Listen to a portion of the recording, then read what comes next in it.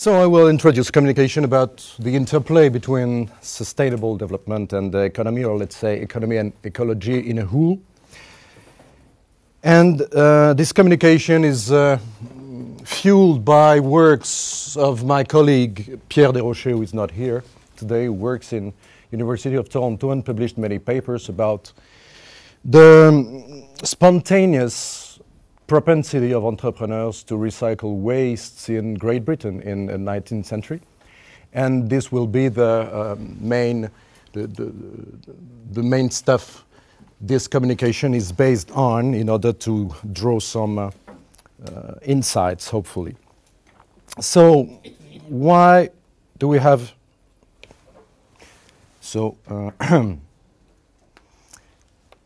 No plus. What is it that you need to do? I want the other slide, following slide. Oh, excuse me. No problem. Yeah, okay, good.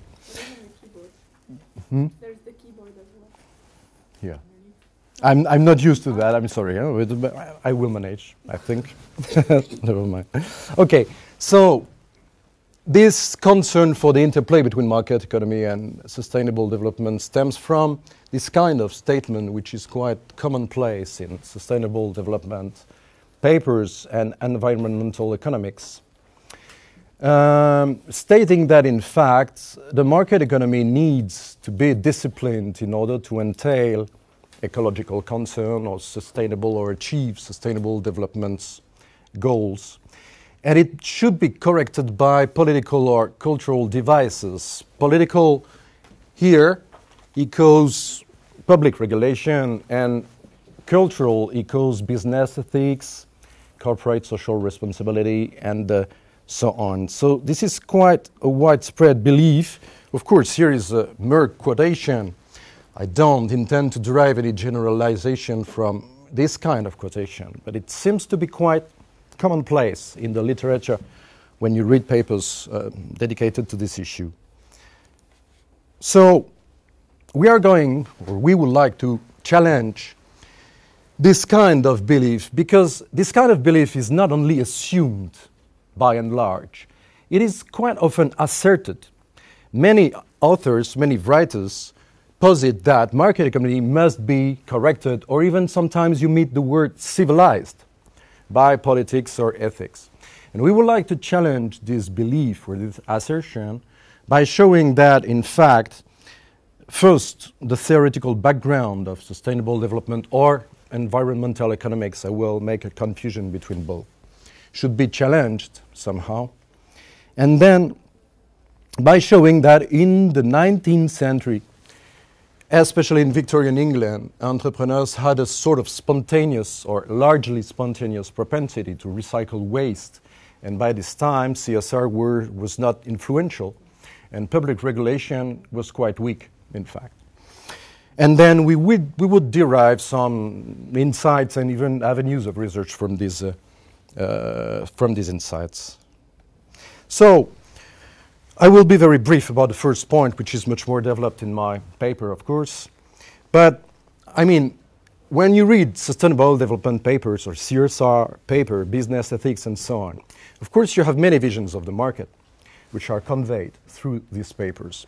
So there's no one vision, and there's a body of research, I mean, for an exegetic analysis of what it contains.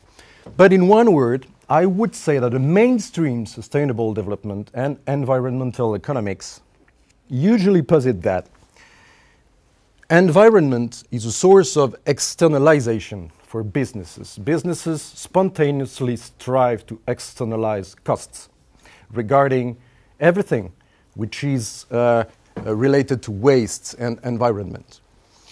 But aside from some radical points of view, I mean, which are very anti-market in a whole, most writers, most authors acknowledge that market incentives like cap and trade policies and so on may be useful tools for resulting in sustainable economic practices. But the third point is it can be the case only if politics or ethics discipline the process and make the impetus of it. So that would be a challenge, but I will do it, at the end of the communication. A case, so I will present the case of waste recycling in Victorian England in the 19th century.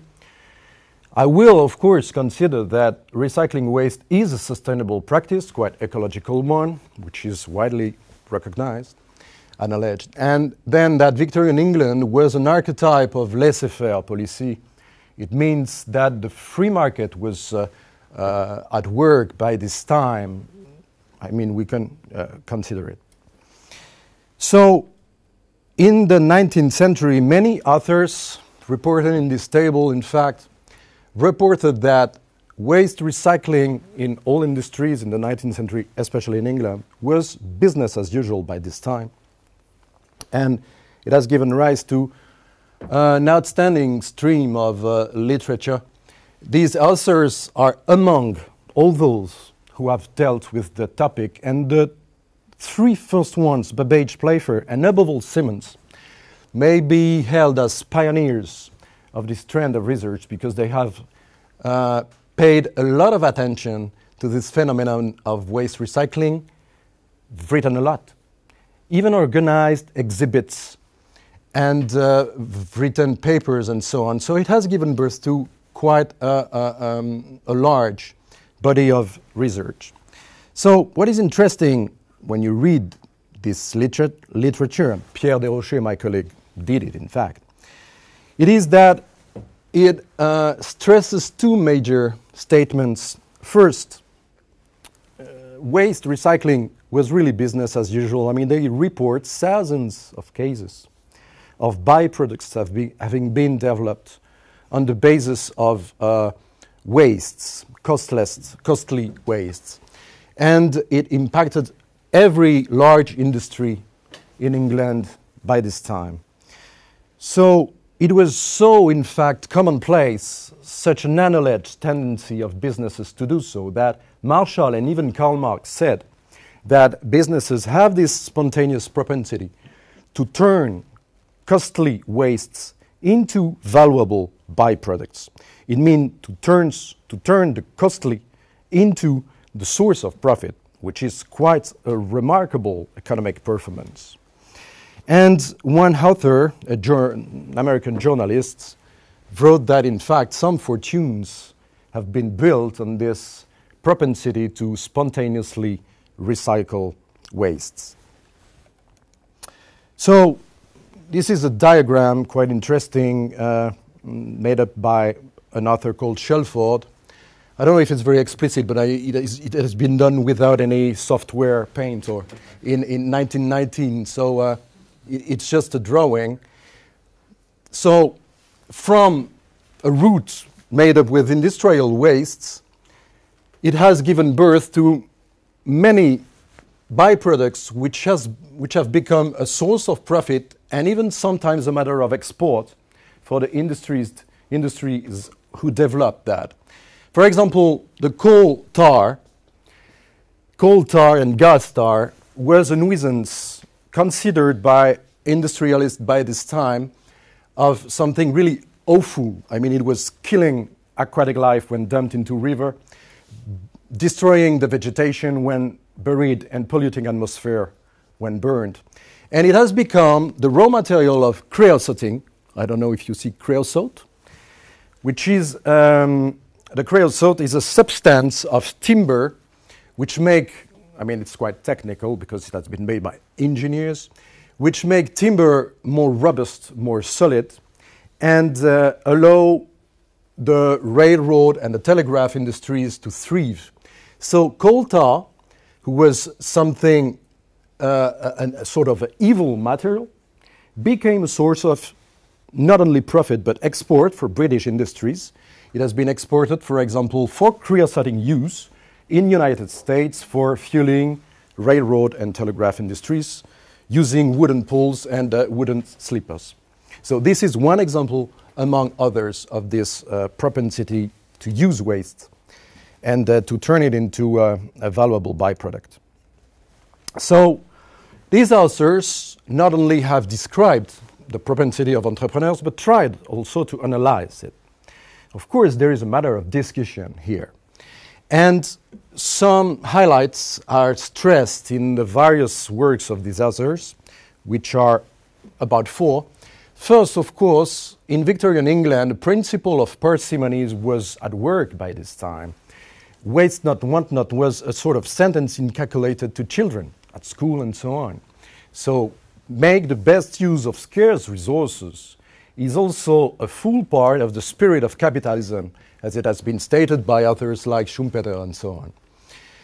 An author like Peter Lutz Simons or Rudolf Klemann insist on competitive pressures who entice businesses to make the best use of their wastes. Klemann, for example, insisted on that in the state of harsh competition, it is really difficult to find or to decrease outlays, to decrease expenses, and to diminish the cost of production, so that, in fact, entrepreneurs have a lot of incentives to try to use the worthless and to turn it into a worthy product.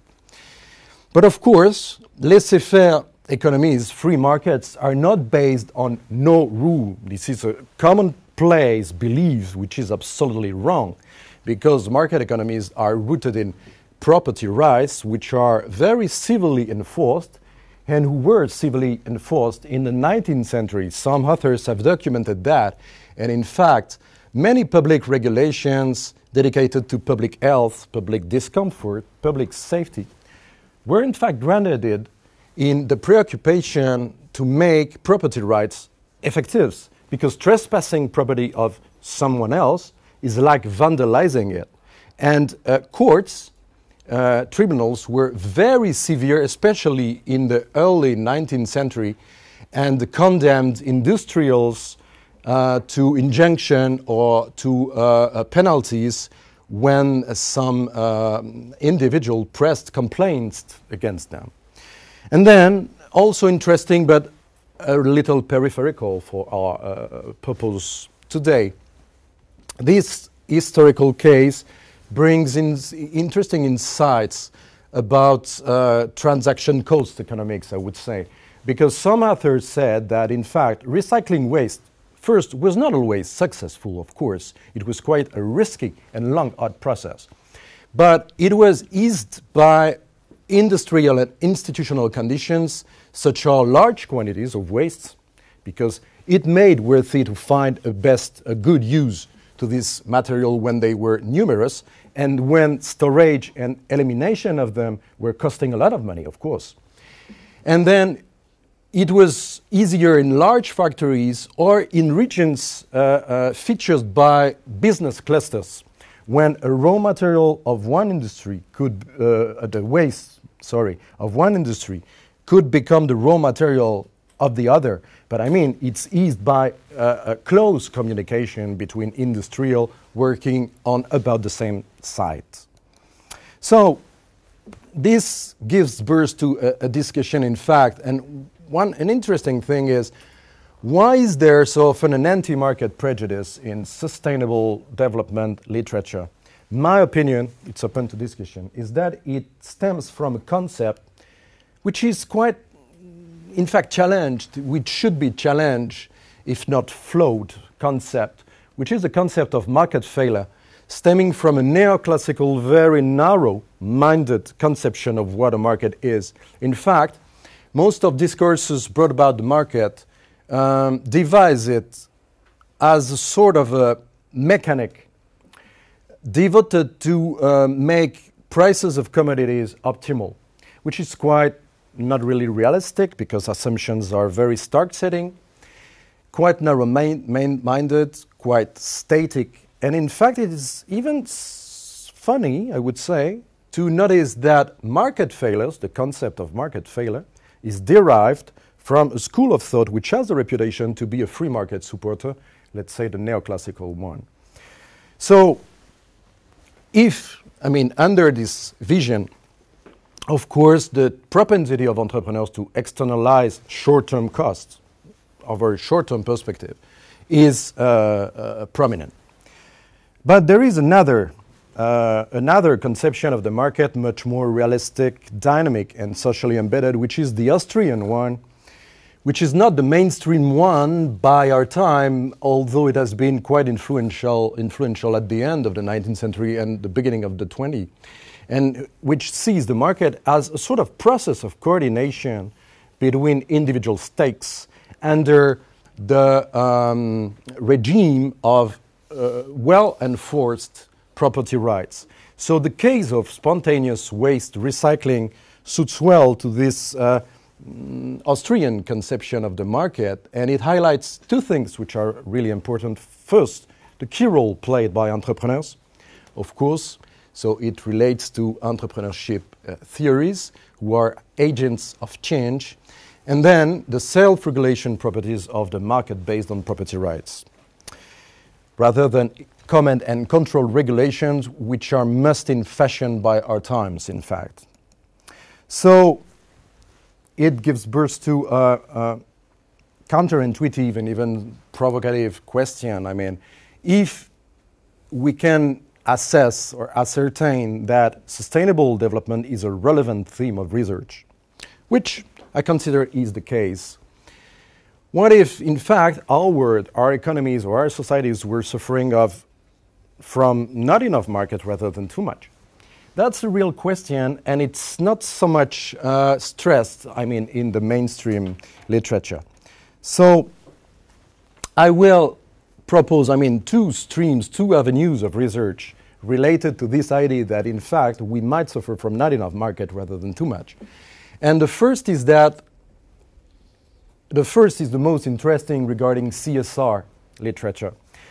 Some Austrian authors have stressed that, in fact, the industry in the 20th century was characterized, the head of businesses, was characterized by what has been called managerial omnipotence. This echoes works of famous authors such as Galbraith or Baumol. Baumol said that managers were sales maximizing instead of profit maximizing.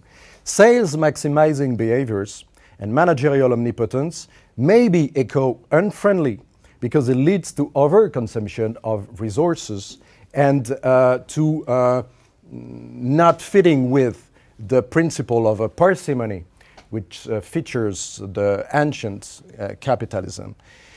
And it also gives rise to another question. Isn't CSR a plea for a sort of a back of managerial omnipotence? I let that open to discussion because, of course, I let it at a provocative stage, but I think it would merit more attention than it is now.